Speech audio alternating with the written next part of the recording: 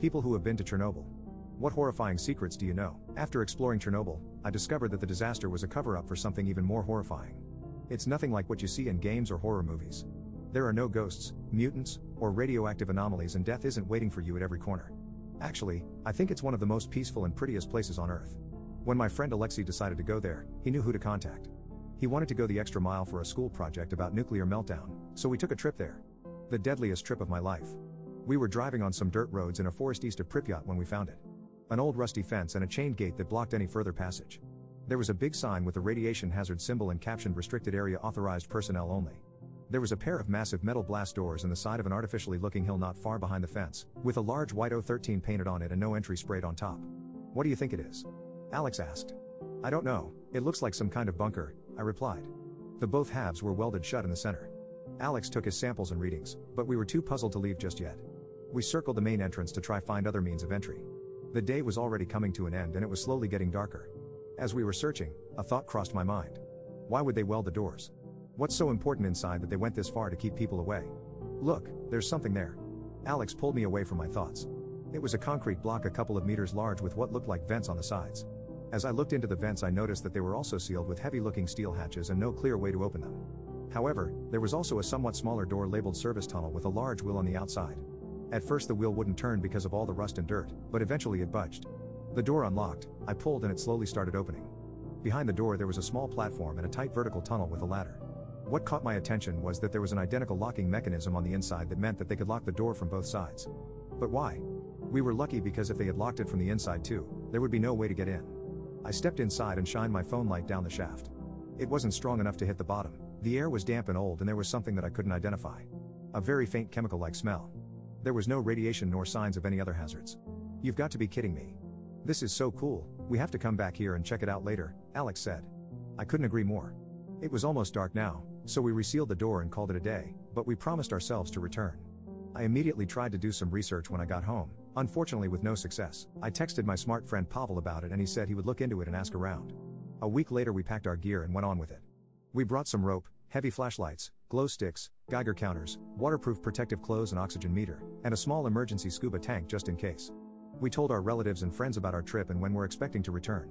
We closed the door behind us.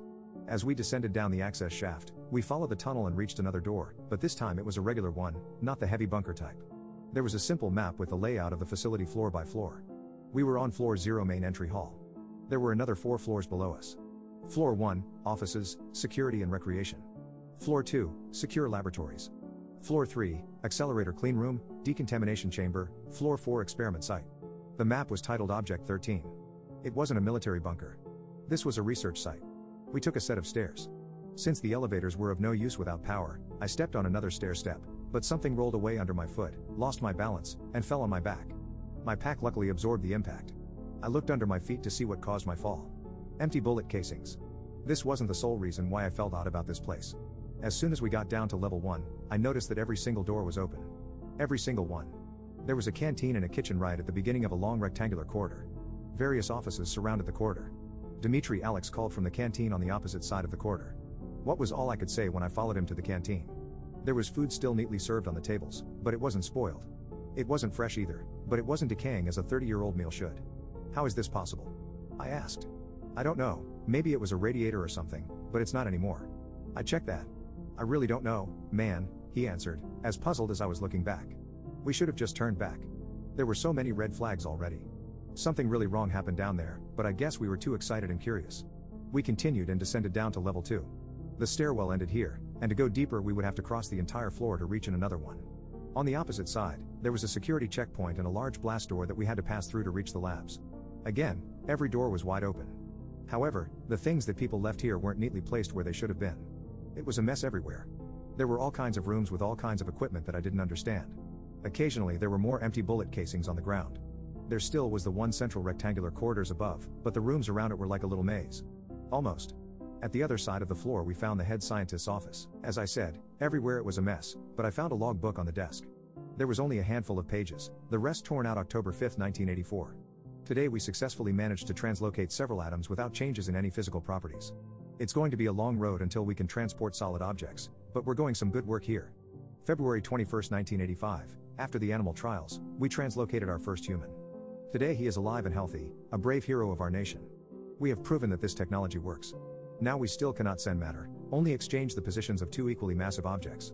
I have proposed a new type of device that could possibly achieve one-way translocation of just a single object, but it would need an immense amount of energy. May 1, 1985, our superiors accepted my proposal. We've now translocated dozens of test subjects. Each one is alive and well, but sometimes they are a little bit, well, different. They sometimes claim that various events in the past happened differently than they really did.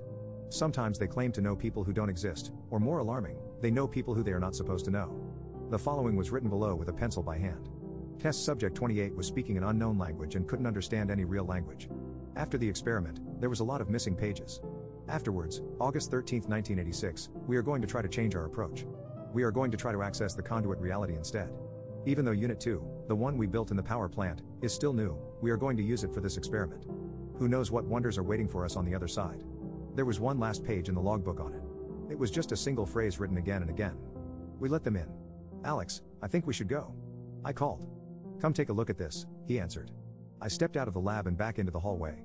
There were clothes all over the corridor. Well, what was left of them? They were torn to shreds. No bodies, no blood, just strips of cloth and an occasional shoe or a watch. I looked up and stared down the dark corridor in front of us.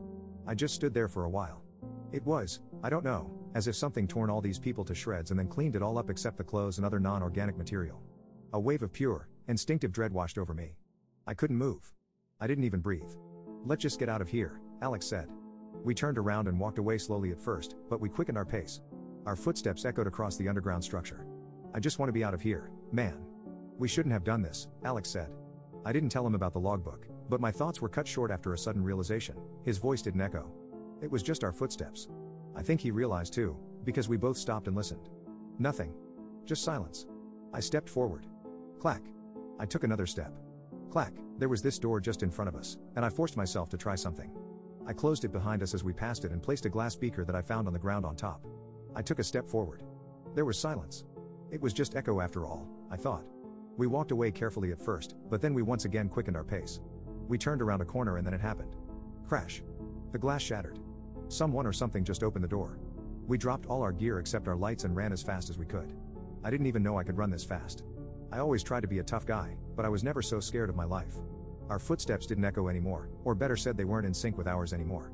Something was running after us. Each second it was getting closer and closer. As soon as we reached the security checkpoint, we started closing the door. The rusty joint of the door squealed in protest, but we pulled with all our strength. We almost had it closed when we heard a loud, guttural, and unnatural growl. The door slammed shut and I threw the wheel to the locked position. My heart was pounding so hard that it was all I heard for a while, but soon I realized it wasn't my heart, it was that thing pounding on the locked blast door. We were running again.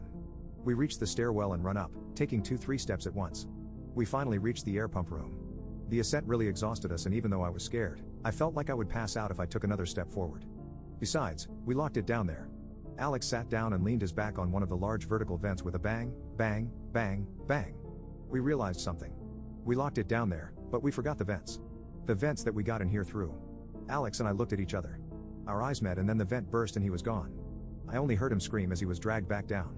I feel terrible for doing this, but I just ran, climbed the service shaft, and locked the service door shut. When I was finally out of this hell, as soon as I had phone service again, my phone started beeping with loads and loads of missed calls and messages from Pavel.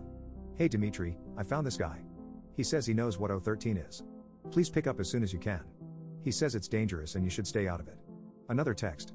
This guy is calling me now. He sounds serious. Please call me back as soon as possible. There was also one message from an unknown number. Dmitri, this is Anatoly Mraz. I know what you found and I'm on my way from Kiev now. Do not go down there. If you already did and you managed to get out, lock the door that you used to get in and make sure it stays locked. I will try to call you when I'm here. So here I am writing this while I wait. I do this to make sure that no one else repeats our mistake, since I don't know if I'll live long to tell anyone. Personally, I just can't leave Alex behind. I have to go back.